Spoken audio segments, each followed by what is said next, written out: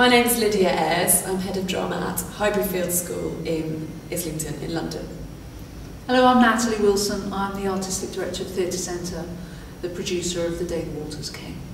What made you decide to commission a play about Hurricane Katrina to work on this subject?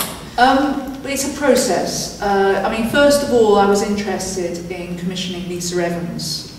So that was sort of the first impulse. I suppose I wanted to do, I love watching plays about big moments in history. So I was very interested in looking at Hurricane Katrina as a moment in history and recent American history, incidentally, and sort of try and sort of unpack it through the eyes of a young person. I also felt that the subject matter would be very rich, not only in the storytelling, but in the kind of theatricality that we could explore.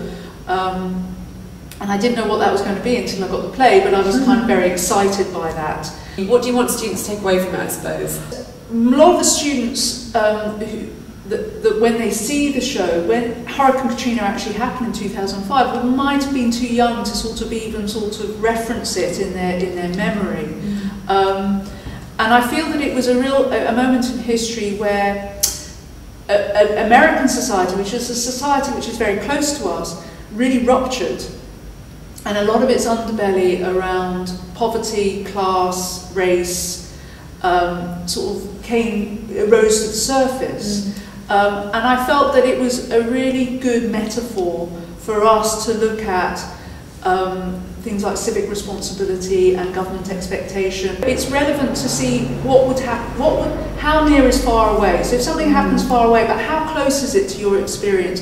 And that that actually there's overlap in all global events. Yeah. I think the writer was also very, very keen for the play to portray young black men in a positive way. So young black men, maybe who aren't grand, who aren't rich, acting as heroes, being heroes to their local community in a time of dire crisis. And she felt that that was something she really wanted to portray on stage. And I think that's something we can't have too much of.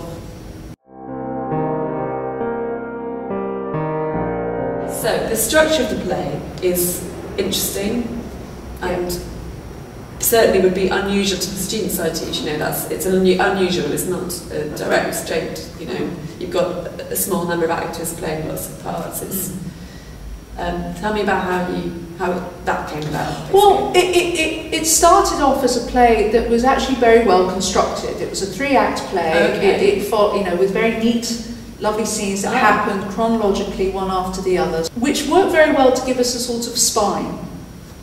But the scenes were quite long. We had to find out about characters in quite a lot of depth in order to understand why they were in a scene. So, you know, so even the scenes kind of worked in a 3-act structure.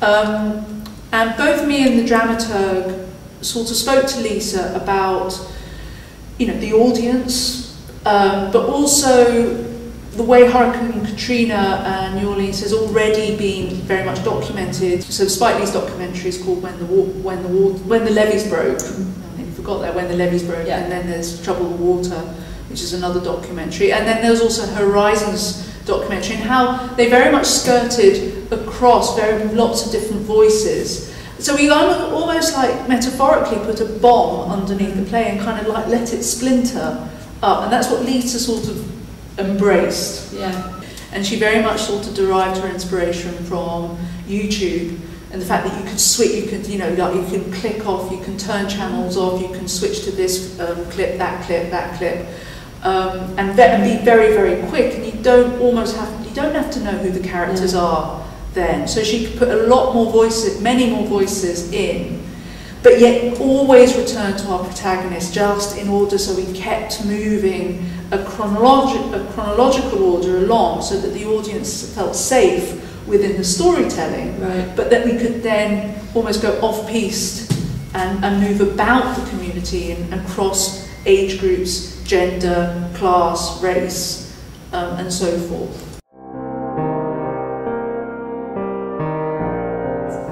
Can you tell me anything more about how the play is being rehearsed? Well, my technique is that I very much start from the storytelling. You know, so I always, what is happening, why is it happening, and why the characters do what they do, what do they want. So in one respect that's very sort of standard Stanislavskian naturalistic techniques, but I do feel, and which is something that Lisa embraces, it's that without action it's boring. I don't want exposition, and I don't want feelings. There's very little feelings. The feelings that the audience give the piece feelings, the actors don't. The actors just give action, they tell a story. I try and create a physical scaffold. This is what I will do, a physical scaffold to the piece, because it moves across so many different dramatic and theatrical techniques so rapidly that you can't kind of start doing textual analysis unless this actor knows that it's going to be on this place here, and then the next scene will be here, and that there's a kind of physical representation of the play first, and then we'll go back through that and change things as necessary to then create a textual representation. Right. I think the scenes, you know, where they're in the middle of the flooding and everyone's there, all the voices, and everyone's lost, and how are you staging that? You've got to be as simple as possible, I think, because of the style of the piece, i.e. that the actors are very exposed in their transformations and create that very, very strong and direct relationship with the audience. The audience's imagination and mind's eye will do the work. I try not to be too literal, but try and find a representation that kind of just gives a hint to what the physical, what's happening, and then try and, with the actors, play the emotional truth of the scene. So there's a scene where there's two children stuck under an attic, and they're trapped, and they're running out of air, and they've got no water, and it's very hot, and it's a really heart-rending scene. But we've done that, that's really simply done. All we use there, in addition to the set, is a plank of wood. Right. But just by sort of just hinting at the shape of the scene and the barrier between the children and our protagonist, to show that there's a barrier between them, and then the audience, their imagination does the rest. Yeah. Are the actors all on stage at the same time? Do they all stay on stage? Yes. Yeah. Yes. And because is it Maya or Maya? Maya has some quite long monologues, doesn't she? And do they? Because I won't get to see it, I just wondered, are they sort of doing business around? How's that? Or are you focusing on those speeches? It's different each time. Right. It's different each time. There's some speech. There's a speech where she talks about an old woman in a wheelchair.